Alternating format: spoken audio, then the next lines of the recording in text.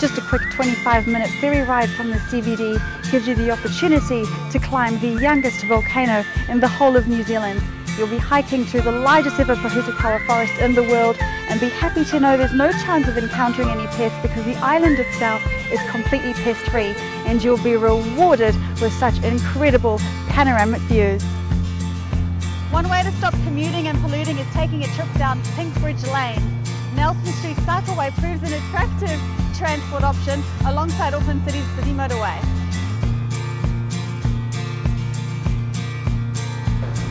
And if you drive a little further out west, you'll reach Bethel's Beach, and you could have the whole place all to yourself.